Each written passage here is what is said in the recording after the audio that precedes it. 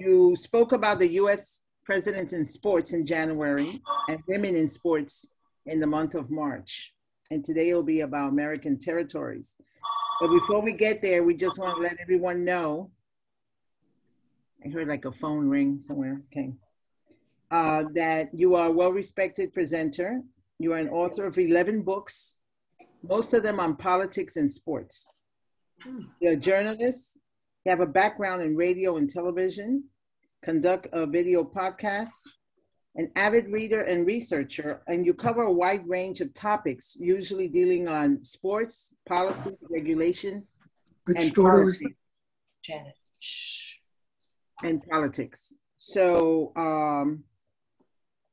I welcome you back again, and we are thrilled that you are going to talk about this topic that's actually in the news within these days, very recent days, and will continue to be in the news for a while. So welcome, Evan Weiner, and thank you. Thank you, Anna, and thank everybody else for being here this afternoon. My name is Evan Weiner, and I've been a journalist since I'm 15 years old, 1971, if you want to do the math. Spring Valley High School in 11th grade. I started on WRKL radio up in Rockland County.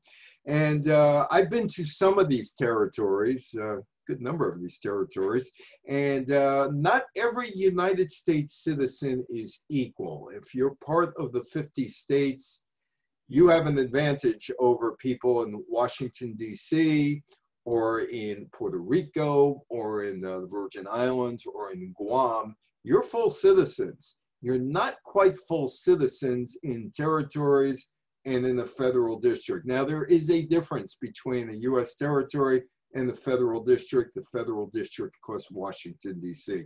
I was in the Virgin Islands. I speak on cruise ships in 2017, and I took a picture of this license plate saying, you know, I kind of do this talk. I haven't done this talk in a while on a cruise ship, about 4 or 5 years. But if they ever ask me to do this again on a cruise ship, I got the Virgin Islands of the United States 100th anniversary of the transfer centennial when the United States bought the islands because of World War I. Get into that in a couple of minutes. The United States, the district. Well, I talked about territories and the federal district, two separate entities. The federal district actually has electoral votes in the United States presidential election. The territories don't. In 1790, Maryland and Virginia. Now, if you got to go back to Jefferson and Hamilton, and if you saw the play Hamilton, you know that Hamilton wanted to keep the financial capital of the United States in New York because he wanted to keep the money. And Jefferson wanted to move the capital, and the capital would be moving around. It'd be in Philadelphia and some other places, Princeton, New Jersey for a little while. Eventually, it would settle to the swamplands off the Potomac River, Maryland and Virginia. So there was a compromise between Hamilton and Jefferson. Hamilton keeps the money in New York. Jefferson gets his capital in Maryland and Virginia. It's not yet called Washington. It is called the District of Columbia. And in 1790, Maryland and Virginia ceded about 10 miles of territory to establish the District of Columbia as the capital of the United States. There were about 3,000 people who were living in D.C. at the time, and white men who owned property at that time continued to vote. Either in Maryland or Virginia, as they did before.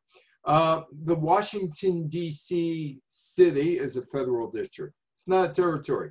Washingtonians, the residents there have more rights than, say, territorial residents. But the federal government does limit local power, calls many shots. For instance, if you're building, say, a baseball stadium for the Washington Nationals, or going back to 1961, a baseball stadium and a football stadium for then the Senators and George Preston Marshall's NFL team, they built it. And it was their rules, not local rules. So if you're building things in Washington, you got to go through the federal government, and that's not necessarily a thing that Washingtonians want. There is Washington, D.C., when the Capitol was undergoing some reconstruction on the rotunda. Territories have always been part of the United States by the act of Congress. The term United States, when used in a geographical sense, means the continental United States, Alaska, Hawaii, Puerto Rico, Guam, the Virgin Islands, and also Washington, D.C. But some Americans aren't as equal as other Americans. Right now, there are 16 U.S. territories, one federal district, Washington.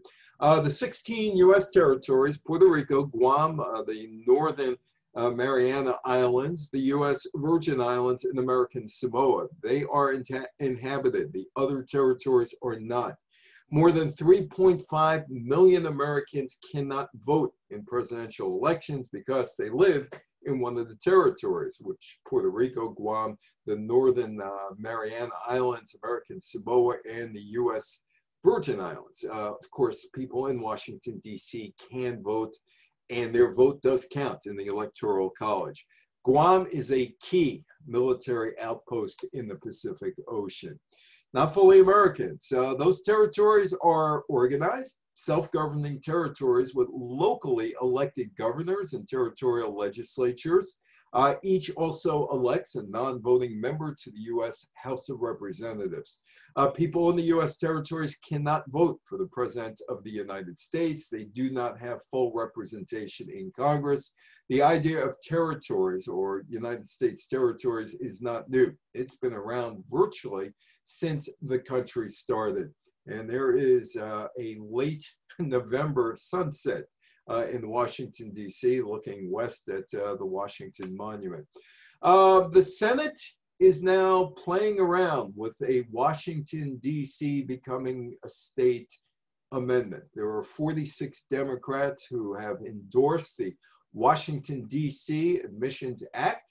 That was introduced by the D.C. delegate to the House, Eleanor Holmes Norton, in 2019, again in 2021.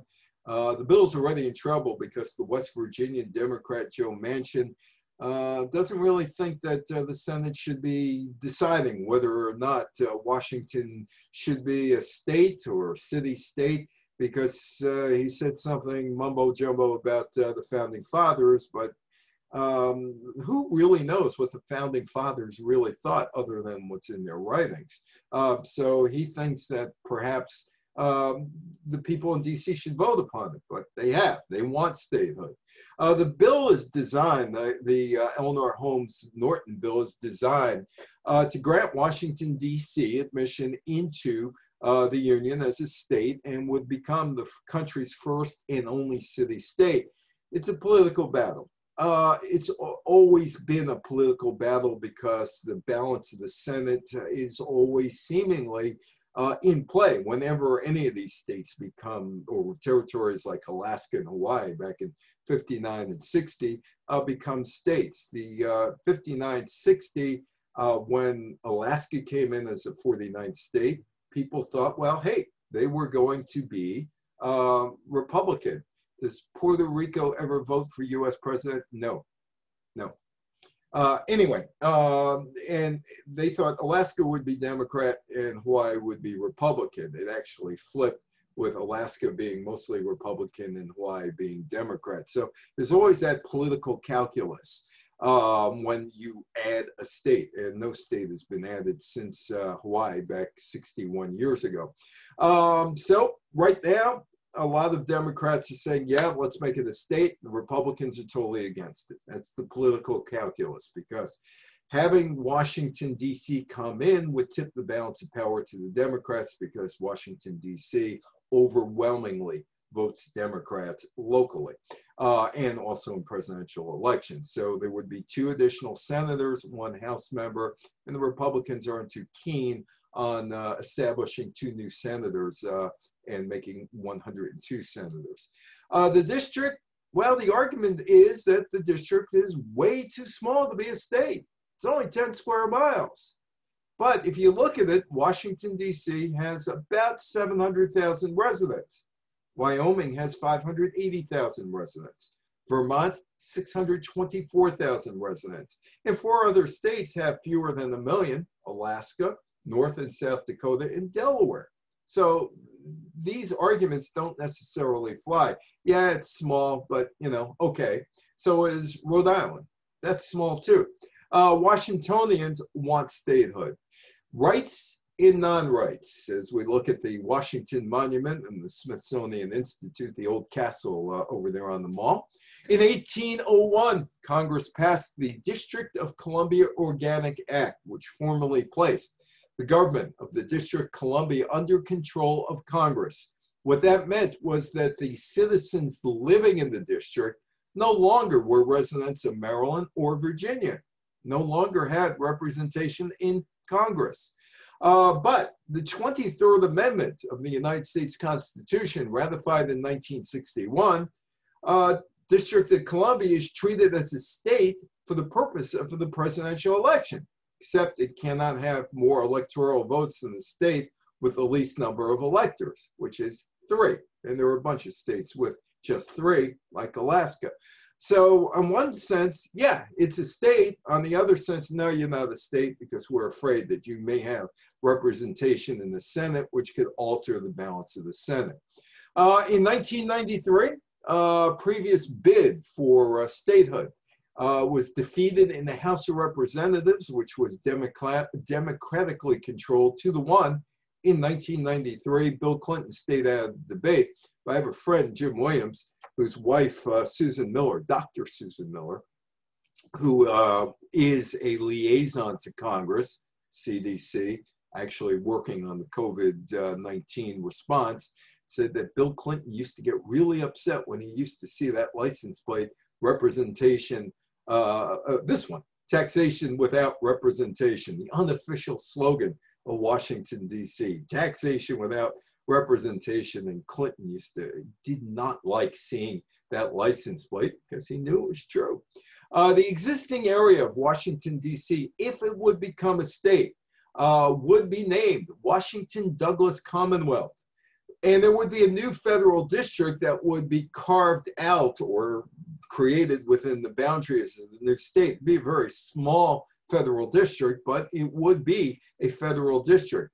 To be called the capital, the new district would encompass the White House, the United States Capitol building, the United States Supreme Court building, some federal buildings, and other federal monuments adjacent to the Capitol and the mall. If you've been down to Washington, it is the distance between the Lincoln Memorial and the Capitol building. That would be the entire capital of the United States.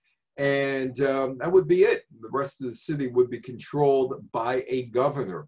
And that would be in there, the Washington Monument. But where I'm standing right there, which is in front of the Thomas Jefferson Memorial, might not be. Might not be. Depends on how they carve it up. The John A. Wilson Building is excluded from the Capitol. It would serve as the state capitol of Washington.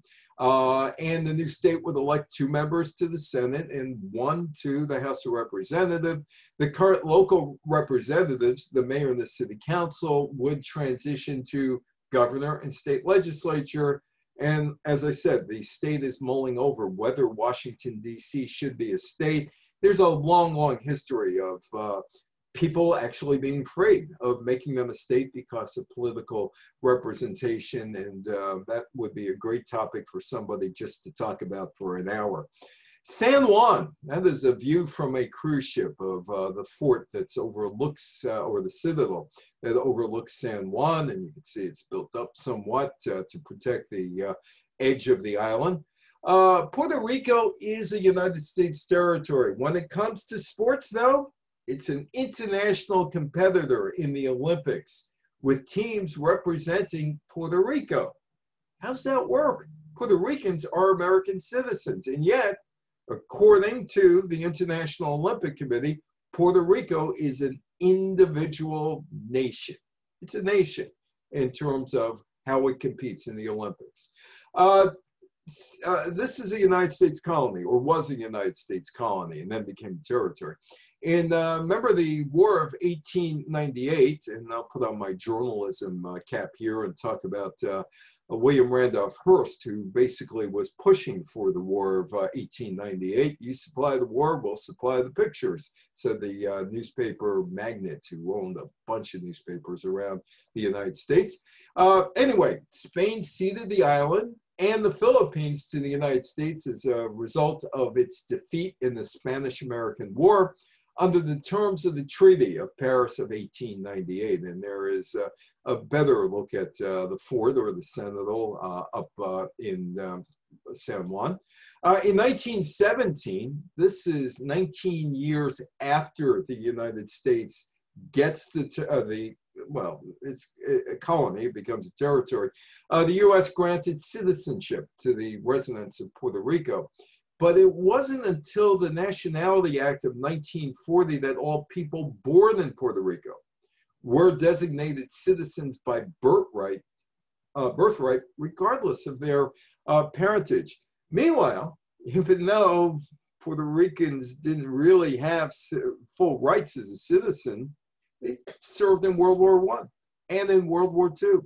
Since 1948, Puerto Rico has elected their own governor. 1952, there was a Constitution of Puerto Rico that was adopted and ratified by the electorate. Another picture of San Juan on the ship. Puerto Rico was granted U.S. Commonwealth status in 1952. Puerto Ricans enjoy U.S. citizenship, except they can't vote in federal elections. And they do have access to Social Security and Medicare. But the island is kind of in a really strange situation. There aren't too many people who want to continue the Commonwealth/territorial status. But where do they go? Do they go to statehood? Well, yeah, they could go to statehood, I suppose, or they could become independent.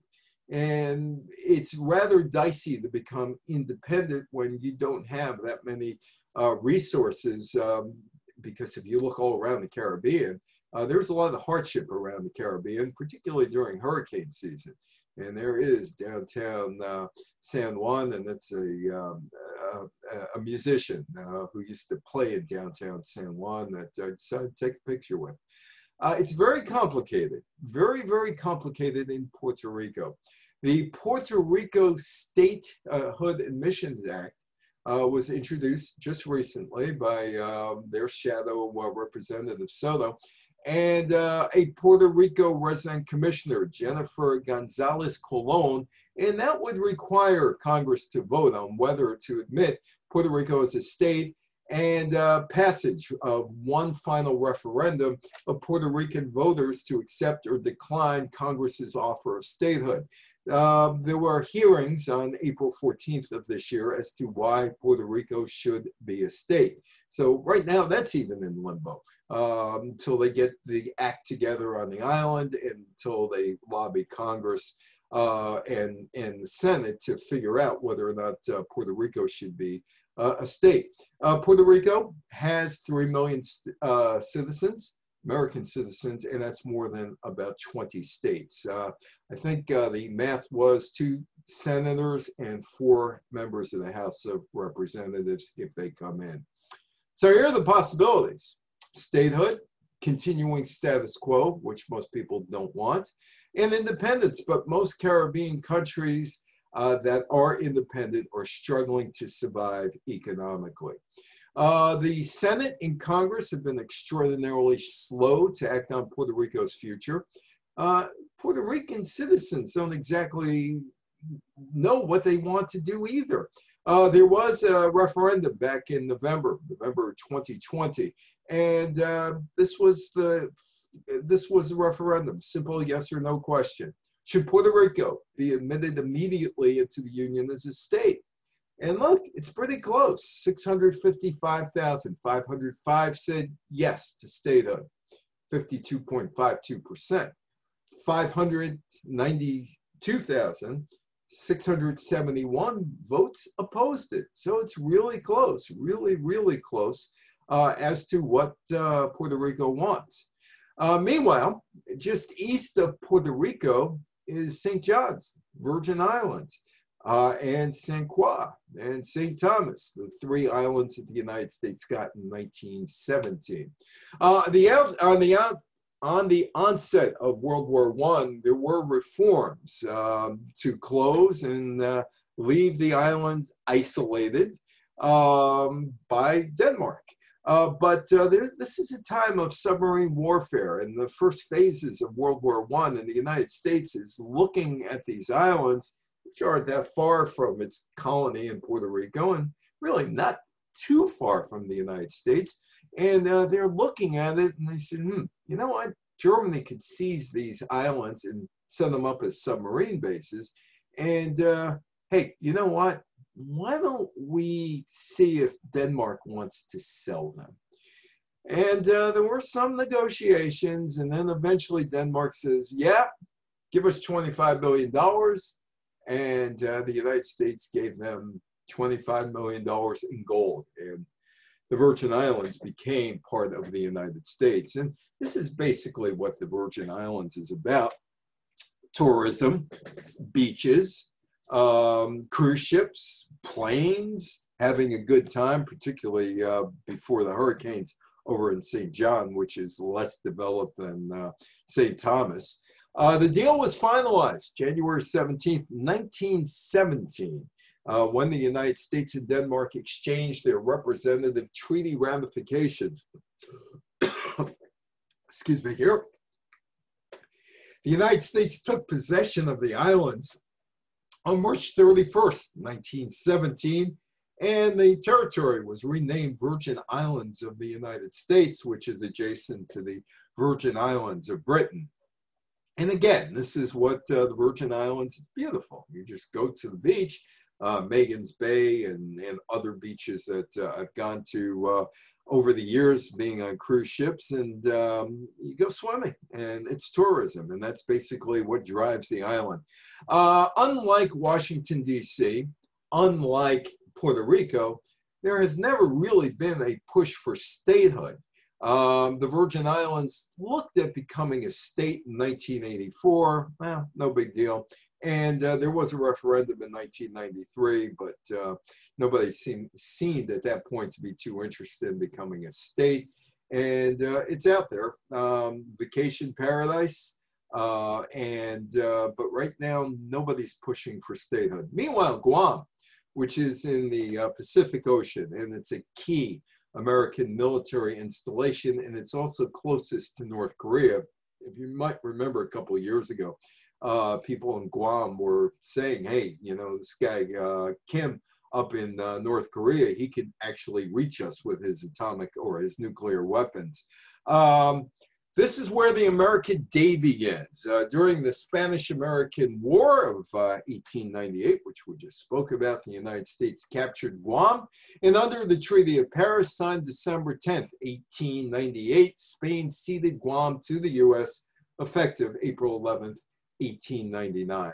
After World War II, and you're talking now at this point, 46, 47, actually 51 years, the Guam Organic Act 1950 established Guam as an unincorporated organized territory of the United States, which provided for the structure of the island's civilian government and granted the people U.S. citizenship. The governor of Guam was federally appointed until 1968. Now there is an election, popular election, to elect a governor. The Pacific hotspots are nearby, and that's why the United States has a heavy military presence on Guam. The Pentagon is planning to relocate thousands of troops stationed on the southern Japanese island of Okinawa to Guam. Guam is close to North Korea, close to China. In 2017, Guam was on the alert for a possible North Korean nuclear attack. All Guam is a 30-mile-long tropical island. About 160,000 people live there, in addition to the large Air Force and naval bases. And basically, again, this is a territory where the #1 industry, aside from military, is tourism and vacation. Statehood would give Guam all the rights and, of course, the burdens of being a state, although it would be a very small one. and free association with administrative power like Palau and the Marshall Islands.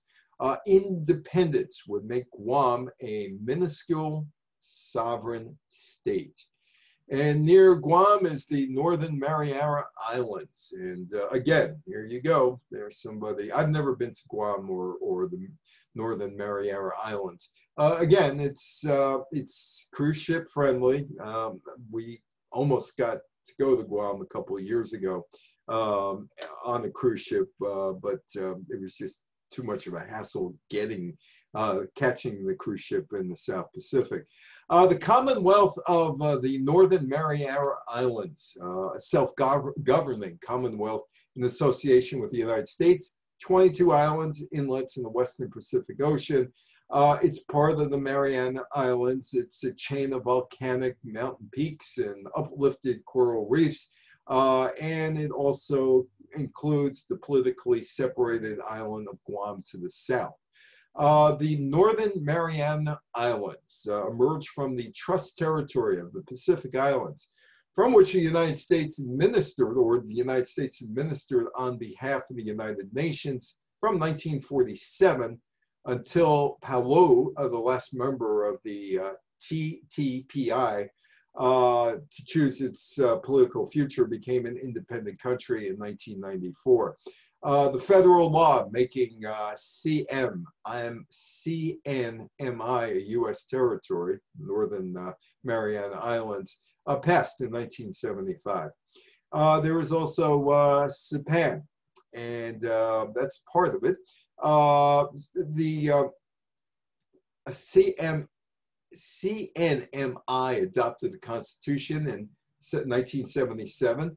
The first constitutional government took effect in 1978, and it became under federal minimum wage regulations in 2007 and immigration law in 2008. And in June of 2009, the U.S. Department of Homeland Security took over the immigration and border controls of the CNMI. The representation, well, the Northern Mariana Islands does not have voting representation in the United States Congress, but since 2009, there has been some representation by a delegate who can participate in the debate, but can't vote on anything on the floor. The Commonwealth has no representation in the U.S. Senate. And here is American Samoa. And it's unincorporated, unorganized territory of the United States. The United States has not provided an organic or charter act setting it forth with a system of government. It's just American in name only for the most part. The U.S. Secretary of the Interior has jurisdiction over the territory, or had from 1951 until 1967, and the Constitution was written. The United States, they don't have citizens there. They're U.S. nationals, and they can't come to the United States and reside in the United States, but they got to go through a citizenship process. So even though American Samoa has America in the name, or American in the name, the people who live there are not U.S. citizens. The American Samoa territory became part of the U.S. by deed of secession, starting in 1900. The Matai, or the local chiefs of the Tutala, which is the largest island, ceded the island to the United States in 1900. What is the difference between the territory and the Commonwealth? Nothing. Nothing really, other than American Samoa has no voting rights, or rather they're nationals. They really don't have voting rights. Let me get this in check. Samoa is in the Pacific. It is in the Pacific. American Samoa by 1925 is all part of America by 1925. And it was the Navy that oversaw the territory until 1951. But they don't have that kind of, or they don't have voting rights there, or any kind of rights. They're not even citizens. That's the United States. If you look at the map of the United States, you may remember the 13 original colonies were, well, it wasn't Maine and it wasn't Vermont. Maine was part of Massachusetts. Vermont was an independent republic. So the 13 original colonies were New Hampshire, Massachusetts, which had Maine, Rhode Island, Connecticut, New York, Pennsylvania, New Jersey, Delaware, Virginia, which actually owned the land that's now known as West Virginia, North Carolina, South Carolina, and Georgia. And that was it. Those were the 13 colonies, and they were known as the southern colonies to the Brits. And north of Maine was Nova Scotia, which was cut in half after the Revolutionary War, so people escaping could go up to New Brunswick and be safe from the Americans. And so that was it. The rest of the United States was once territories. Some territories existed only a short time before becoming states, while others remained territory for decades. The shortest lived territory was in Alabama, 2 years. The New Mexico territory and the Hawaiian territory lasted more than 50 years. And now you look at it, Puerto Rico has lasted 123 years. The Virgin Islands, 104 years. So they've lasted longer than those territories. And back in the day, it seemed fairly easy to make the leap from territory to state. There wasn't all this horse trading, or was there, about the control in the Senate. Yeah, you would think there wouldn't be that much worry, but let's talk about that a little bit. First of all, Vermont. That's Bennington, Vermont. And Vermont was an independent republic at one time. In the early 1700s, the royal governors of New Hampshire and New York, the Brits, made land grants to settlers in an area that would later become Vermont. The king, whether it's King Charles III or whatever, had to settle the matter of which colony had the right to land grants. Was it New York or was it New Hampshire? The king would eventually rule that, oh, Vermont, you're part of New York. Well, the Vermont people said, no, we're New York, we're New Hampshire grants. And, look at the area. What it looks like up there. That's Vermont. You got the Adirondacks to the west, and you got the mountains to the east. The area all looked alike. But the main reason for declaring independence, as far as Vermont went, they just didn't want to be part of New York. In fact, there were a couple of things written into the agreement that made Vermont the 14th state, which means they could go back to being a country if they wanted to. I don't think that's going to happen, but they could. Because of the Revolutionary War, New York said, you know what, you want to go, goodbye, farewell. Don't let the door hit you on the way out. During the American Revolution, Vermont declared itself an independent country, separate from the original 13 colonies. But the Continental Congress said, no, you're still part of us. And they're saying, no, we're not part of us. During the Revolution, Ethan Allen, before he became the furniture guy, Ethan Allen and some other politicians approached the British-controlled Quebec and said, hey, wait a minute. You want to join us here? It'd be great. Have all of Quebec. And Vermont will be one state, all part of the United States, but the Quebecois said no. And if you know anything about the history of the Quebecois, they were given the French Catholics were given the right to practice their own religion and their own language. So they stayed with the Brits. They were rebuffed pending the outcome of the war. Vermont, site of the Catamount Tavern, 1767. Vermont outlawed slavery, granted the right to vote to all adult males. You gotta remember, when the United States was founded, the only people who could vote were property owners. In terms of slavery, well, no, you can't have slaves. Vermont issued its own money and had its own postal service. Finally, Vermont gave in and joins the United States as the 14th state in 1790, 14 years after being an independent republic. The Mississippi Territory, there is Biloxi, Mississippi. the Mississippi-Alabama area. The Mississippi Territory, created by Congress in 1798, was a strip of land extending about 100 miles north to south, and from the Mississippi River to the Georgia border. The territory was increased in 1804 and in 1812 to reach Tennessee down to the Gulf of Mexico. So you got two sizable areas that could become states. And there is Alabama as well. In 1817, the western part of the state, which became Mississippi, achieved statehood. The eastern part of the state became Alabama in 1819. Rather easy. The Louisiana Territory. This was the area that was picked up, and that is the Gulf of, that's the Mississippi River as you head into New Orleans.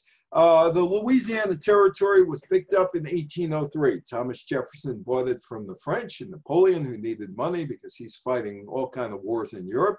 And it would become a number of states. The Territory of Louisiana, or the Louisiana Territory, was organized into an unincorporated territory of the United States, and that only lasted from July 4th, 1805 to July 4th, or June 4th rather, 1812, only about 7 years, when it was renamed the Missouri Territory because states were beginning to be carved out of it. Throughout most of the U.S. history, regions were admitted as territories prior to becoming states, or parts of territories of that kind. As the United States grew, the most populous parts of an organized territory would achieve statehood. It wasn't all that difficult. You got people? Good, come on in. And by the way, back in those days, the United States senators were interested in expanding west and west and west and west and west. In fact, the War of 1812, part of it was because the United States wanted to continue to expand northward. Montana was part of that deal. Believe it or not, Montana was part of the Louisiana Purchase, the Continental Divide up in Glacier National Park, where it was about 32 degrees and the fog was thick when we took that picture. Louisiana, Missouri, Arkansas, Iowa, North Dakota, South Dakota, Nebraska, Oklahoma. In addition, the area included most of the land in Kansas, Colorado, Wyoming, Montana, and Minnesota. Huge, huge area. Huge, huge area. And of course, the United States would increase in size. Maine, remember when I said it was pretty easy, that people came in, they didn't really worry too much about the makeup of the Senate? Well, Maine is one of those areas that there was some question, and you might go back to your history books for this one. It's called the Missouri Compromise. In 1819, the United States contained 11 free and 11 slave states. And if you allow Missouri to come in, well, it becomes 12 slave states and 11 free states. So what are we going to do? Oh, okay. We'll let Missouri in, and it'll come into the Union as a slave state, but we got to balance it out. Oh, those people up in Massachusetts, north of Massachusetts, east of New Hampshire, and that 10 miles that separates Massachusetts from Maine, there's a little 10-mile stretch there on the water. Maine, they don't want to be part of Massachusetts. Hey, let's let them go. We'll let them go, and then everything is even. You'll have 12 and 12, and the Missouri Compromise was just that. Missouri was a territory, or part of the territory of Louisiana Territory, then the Missouri Territory, and Maine was part of the Massachusetts, and Maine got out of it. The Florida Territory, roughly the same time. The territory of Florida was organized and incorporated. Territory of the United States, it existed between March 30th, 1822, and I guarantee you there wasn't a high-rise there in Fort Lauderdale.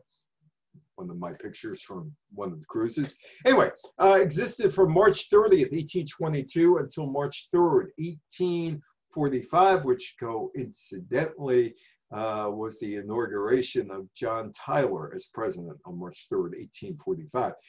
And it's admitted to the Union as the state of Florida, and that's Jupiter, Florida, the lighthouse in Jupiter. It was originally called La Florida, Spanish territory. And later, it was East and West Florida. It was ceded to the United States as part of the Adams-Onis Treaty, governed by the Florida Territorial Council, and became a state later on. The Oregon Territory. The Oregon Territory is a little different. Portland, Oregon. Keep Portland weird. Dante's live music on Burnside. It is a weird place, Portland. Now, how did the Portland, Oregon Territory, or as they say up there, Oregon, how'd that come to be? Well, this is part of the border that the United States and England carved out with that territory north of the border that we now know as Canada. The Webster-Ashburton Treaty of 1842 partially delineated the northeastern U.S.-Canadian border, but left out the Oregon Territory, which seeped into British Columbia, or British Columbia seeped into there. This is an interesting little tidbit that not too many people really talk about in the Oregon Territory. In 1844, every African-American person was ordered to get out of the Oregon Territory, which was a very expansive territory. It stretched from the Rocky Mountains to the Pacific coast into the English area, south toward California. And the African Americans who refused to leave could be severely whipped. The provisional government law declared, and not less than 20 or more than 39 stripes to be repeated every 6 months until they left. Fortunately, no black person was ever lashed. It existed from August 14th, 1848 to February 14th, 1859. The southwestern portion of the territory was admitted to the Union as the state of Oregon. And again, no African Americans allowed there. The region eventually, north of it, would be divided between the UK and the US in 1846. The United States area would include the states of Oregon, Washington, Idaho, parts of Wyoming and Montana. And the Brits kept British Columbia for themselves, and may have been a part of Alberta as well, because if you look at the 49th parallel, that's where it was carved up, on the 49th parallel, which goes from roughly Lake Superior out to the Pacific Ocean. That is the New Mexico Territory. They would both come in as states. That was a territory that was seized during one of the wars with Mexico. The territory of New Mexico was an organized incorporated territory. The United States existed September 9th, 1850 until January 6th, 1912, when it was admitted to the Union of the United States, or the Union as the state of New Mexico, making it the longest lived incorporated territory of the United States until Puerto Rico and the Virgin Islands. That lasted about 62 years. It was carved into New Mexico and Arizona. The Arizona Organic Act was an organic act passed by the 37th Congress on March 12, 1862 by the Representative James M. Ashley of Ohio. The act provided for the creation of the Arizona Territory by dividing the New Mexico Territory into two territories along the current boundary of New Mexico and Arizona. That is Seattle, Washington. That is the Pike Market up in Seattle, on one of those rare days in Seattle where there's no rain and there are no clouds in the sky. The Washington Territory, they split from the Oregon Territory, and that lasted March 2nd, 1853 until November 11th, 1899. The territory was admitted to the Union as the state of Washington and included the entirety of the modern Idaho and parts of Montana and Wyoming. And the official boundaries were drawn up in 1863, and Idaho became its own territory. And there is the city of Coeur d'Alene. Hang on one second here. When was it? You know what? It's probably never been eliminated. It just kind of faded into oblivion. Obviously, African Americans did live there, but there were no repercussions, none whatsoever. African Americans would go there eventually. Coeur d'Alene, sanitary sewer. Best picture I could have with something from Idaho. The territory of Idaho was organized and incorporated as part of the United States March 3rd, 1863 through July 3rd, 1890, and it was admitted into the Union as the territory of Idaho. Here is Alaska, and this is Anchorage, Alaska. So if you try to figure out where you are, here in New York, it's 3,500 miles, not too much longer than going out to California. 5,000 miles to Miami. That's a long trip to Miami. In fact, it's closer to London because you go over the pole, flying from Anchorage to London than it is to Miami. Now, how did Alaska become part of the United States? Well, it was part of Russia for a long time. It was part of Russia until the 1860s. And Russian officials are beginning to worry that United States settlers might decide to go up to Alaska one day. And they also felt that, if that happens, they couldn't defend the colony, and Great Britain might decide to come in and take over. And the Soviets, rather the Russians, had lost to the Brits in the Crimean War, 1853, and there was a lot of debt, an awful lot of debt. And maybe it's time to cut loose. Oh, those are the bald eagles. That's Sitka, Alaska. Took a picture of those bald eagles. It's nice to have a camera that I could really zoom in. I got the bald eagles. On March 30th, 1867, the U.S. Secretary of State, William Seward, who's got that high school down in Lower Manhattan, that Seward High School that was attended by a student by the name of Bernie Schwartz. You might know him better as Tony Curtis. Signed a treaty with Russia and purchased Alaska for $7 million. And he took it in the media. The media called it Seward's Folly, Seward's Icebox, and President Andrew Johnson called it a polar bear garden. But the United States now had it. Part of it, they wanted to keep it away from the Brits because the Brits did have all that territory that abutted the Alaska Territory, which is now known as the Yukon. And there's Sitka. That is the last Russian capital. I was there in, when was I there?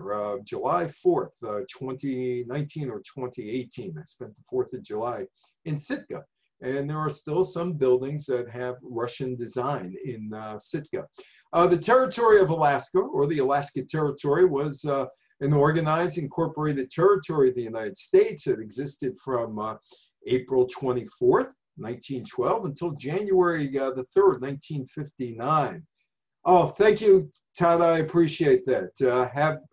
Edith, rather. Thank you, and I'm glad you enjoyed it. Only about 5 more minutes to go. So anyway, it existed from 1912 to 1959. It's admitted into the Union as the state of Alaska, the territory created as the District of Alaska, May 17th, 1884.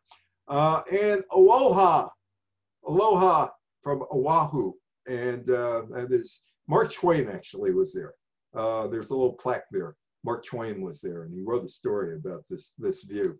Hawaii is one of 4 U.S. states that started out as an independent country.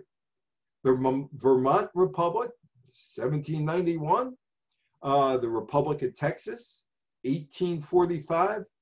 The California Republic, Republic of Texas and California Republic came out of Mexico, and they were independent nations prior to statehood. Along with Texas, Hawaii had a formal and an international diplomatic recognition as a nation, and that is a Hawaiian sunrise. In 1893, the Queen, Liliuokalani, announced plans for a new constitution. On January 14th, 1893, a group of mostly Euro-American business leaders and residents formed a committee called the Committee of Safety to stage a coup d'etat against the kingdom and become part of the United States. Sugar is king. And they knocked off the Queen. This guy, Sanford D. Dole, you might know Dole pineapples. That may ring a bell. He's an American lawyer. Dole would win, Grover Cleveland would lose. He's an American lawyer who would become the president of the Republic when the Provisional Government of Hawaii ended on July 4th, 1894. Now, Grover Cleveland, who is the 24th president of the United States, he's got that little birthplace museum down in West Caldwell, New Jersey. They commissioned a report to see how did the Queen get knocked out. The U.S. government initially told Dole, hey, reinstate the Queen. The provisional government, which really had no power, but grabbed power, said, no, don't worry about it. We got this. There's the Waimea Canyon on Kauai. In 1898, the Republic of Hawaii was annexed by the United States, became the territory of Hawaii, aided by the local sugar interest. The Hawaiian territory lasted 61 years, from August 12th, 1898 till August 21st, 1959. The territory was admitted as the 50th state of Hawaii in 1960. It was, and there's my son in front of the McKinley statue in Buffalo, New York. McKinley killed in Buffalo in 1901, assassinated, and my son was looking at colleges at that time. Anyway, the Hawaii Territory, the United States Congress agreed to grant Hawaii a popularly elected government. President William McKinley signed the law, an act to provide a government for the territory of Hawaii, also known as the Hawaiian Organic Act of 1900, which established the office of the territorial governor. The United States just takes over this place after Dole just knocks off the Queen. And the palace where the Queen was knocked off became the head or the capital of the territory. Hawaii was granted self-governance and retained the Ailana Palace as its territorial capital building. The plantation owners and the capitalists maintained control of the financial institutions. And the territory was great for the sugar people because they had cheap foreign labor, immigration and labor practices that were prohibited in many states could go on in the territory of Hawaii. There would be a non-voting delegate to the United States Congress who was seated, and Hawaiians would get some offices and other rights and privileges or in office granted a U.S. representative in the House of Representatives, except that person couldn't vote. The annexation of Hawaii to the United States made the selling of agricultural products to the mainland much more profitable because there'd be no tariffs. Hawaii used to be an independent country, so it was knocked off by Dole and his sugar people. Workers began to discover, though, that they had rights. In the 1920, first multicultural strike against pineapples and all the other stuff that was being grown there against the owners. Shifting political alliances between 1902 and 1930 permitted Cuba to have a larger share of the United States sugar market. There was a 45% domestic quota, while the Philippines and Puerto Rico, that was in Hawaii, had 25%, Philippines, of course, being part of the United States. Pearl Harbor would come around. Americans would begin to realize where Hawaii was, which is just a speck in the middle of the Pacific Ocean. That is the memorial to the USS Arizona.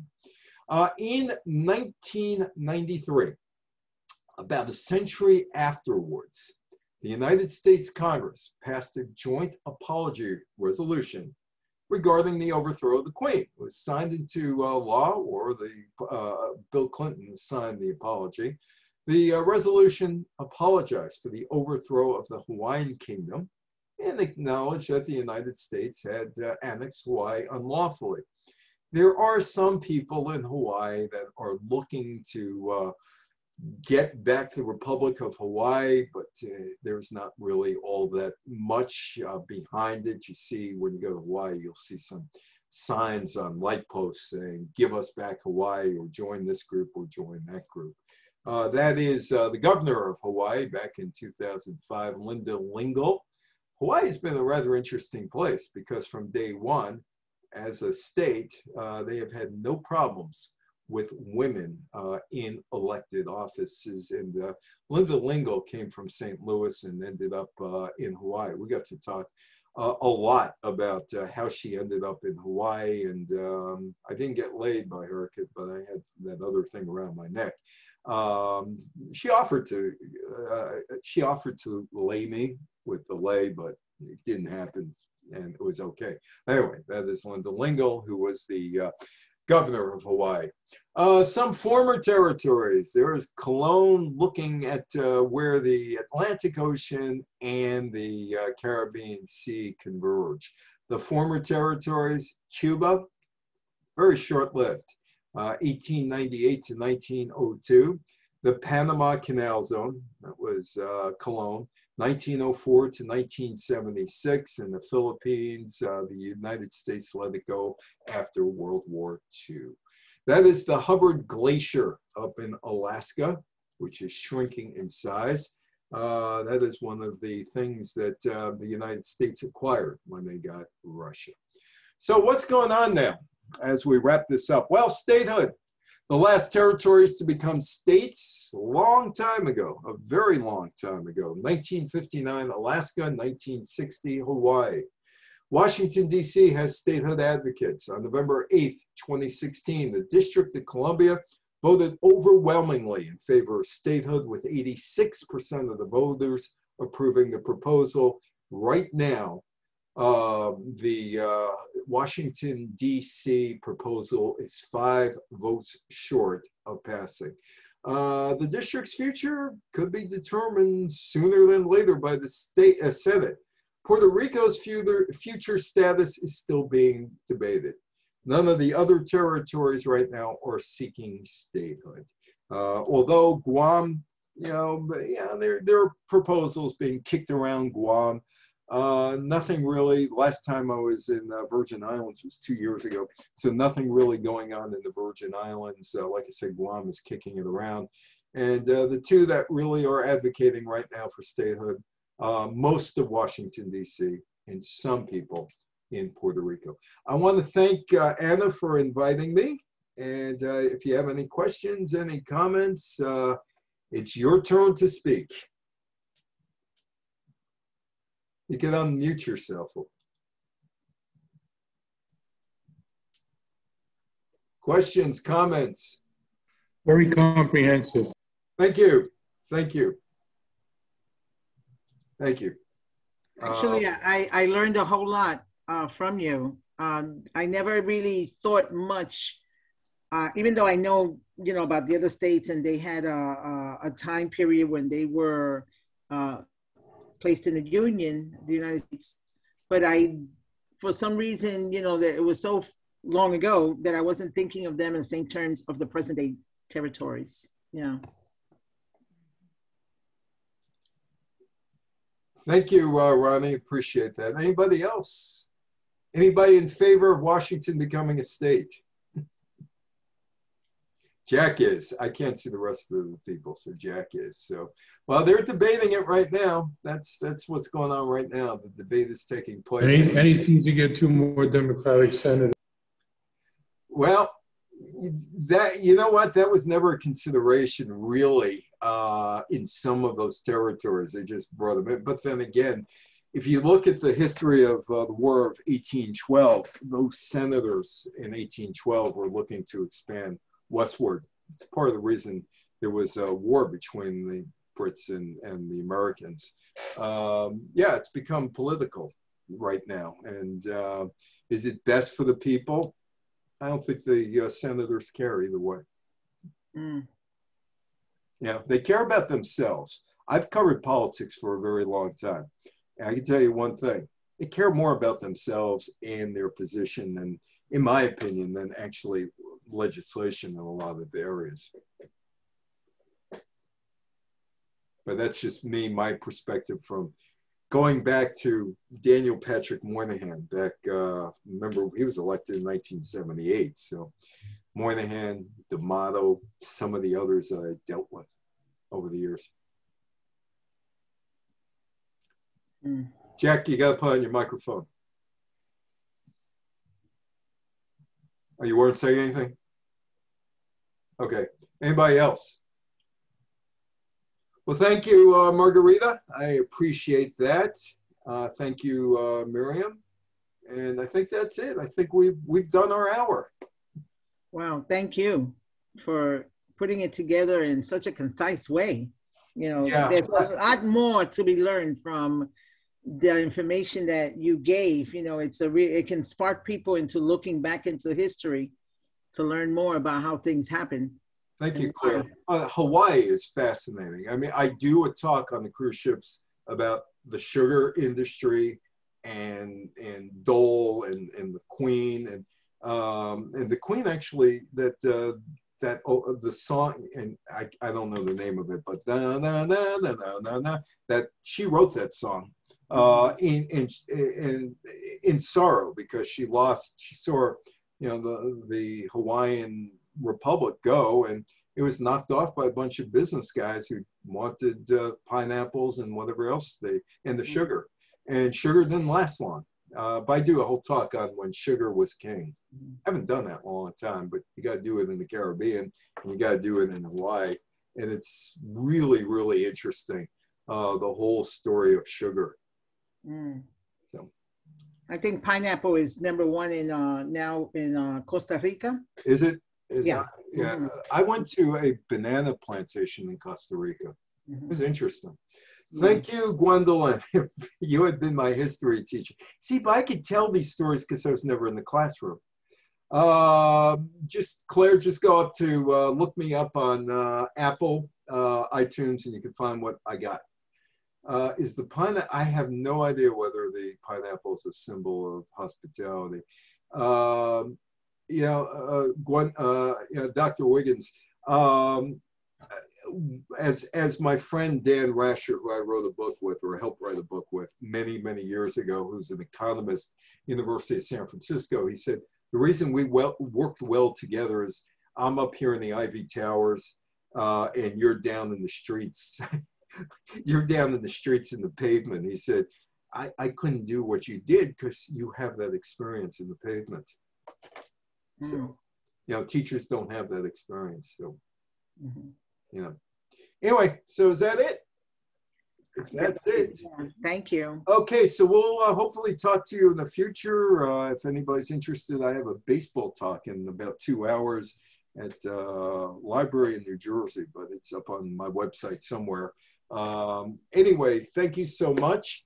And we'll see you down the road. So everybody stay safe, stay healthy, enjoy when the weather turns a little nicer. And we'll see you down the line. My name's Evan Weiner. Have a good day, everybody. Bye-bye. Thank you, Evan. All right. Bye-bye. Bye-bye.